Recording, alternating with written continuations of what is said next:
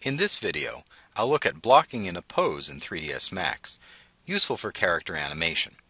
I've got the cameras set up from previous lessons.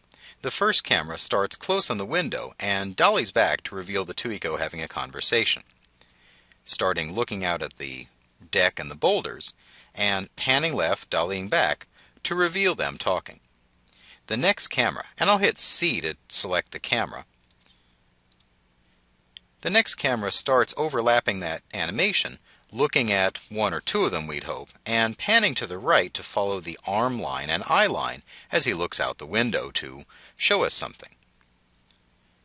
To block in an animation is to set the key poses before you worry about the timing between the keyframes.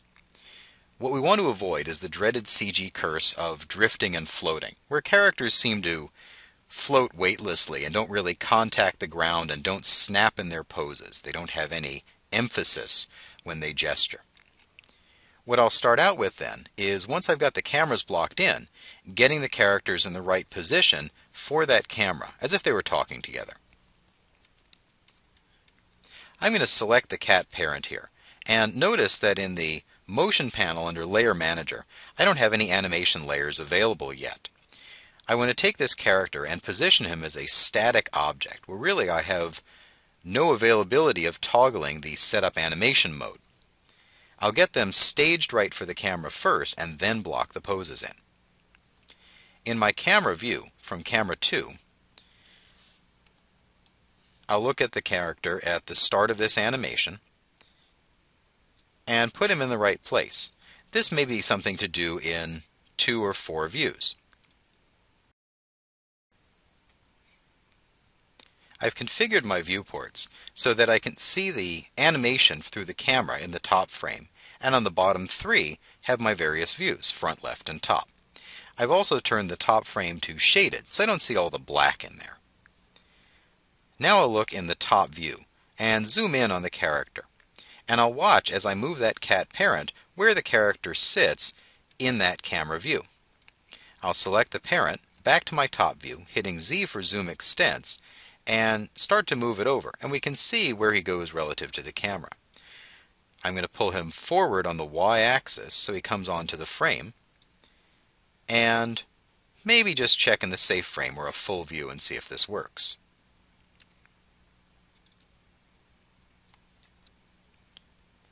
There we go. In the start of my medium shot, we see this Eco.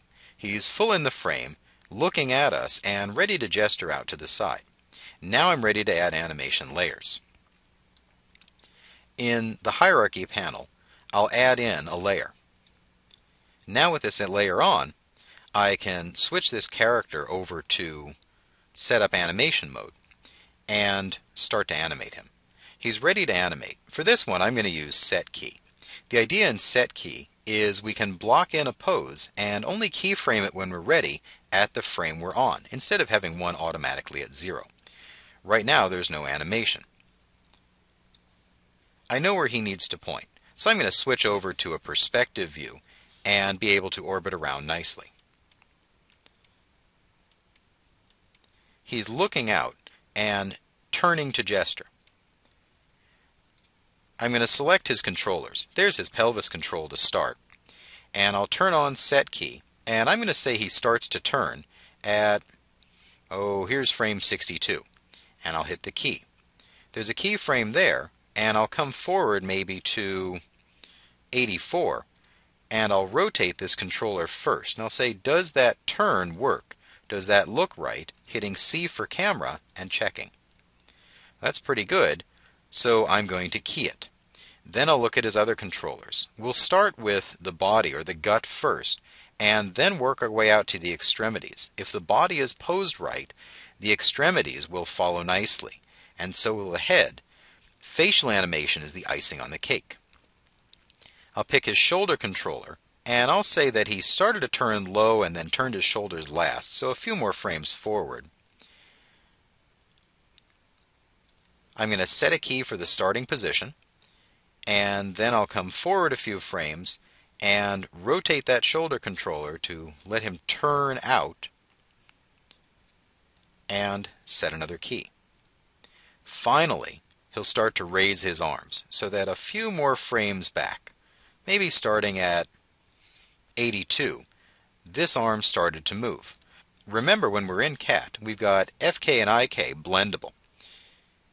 I'm going to start to pull this arm up and rotate the controller out as if he's pointing and set a key for that controller. Then I'll come forward here to maybe 100 something and pull that arm up. Accidentally select the window frame.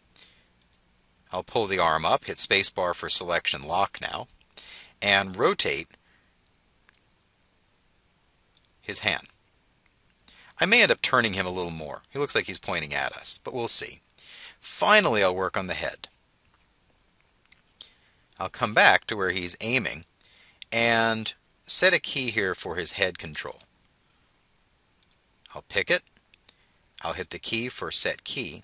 I'll come forward, maybe this is the last thing to rotate, and I'll rotate his head to look out the window. We can suggest in a motion. He doesn't have to turn 180 degrees to look all the way out. The idea is we can see him in the frame, and as we start to go, he turns to look. Now if you notice as I scrub on the timeline, it is jerky. That's okay. That's the idea in blocking in poses, that rather than looking at the motion between the keys, I want to get the key poses and the silhouettes right to begin with. By turning to the right in stages, he's drawing our eye to the right to see what's out there that he's going to point out. I'll work over the rest of the animation this way, working with step tangents, where they hold their value until the next keyframe, and look at the extreme poses in the animation, checking from the camera view before I worry about smoothing it out.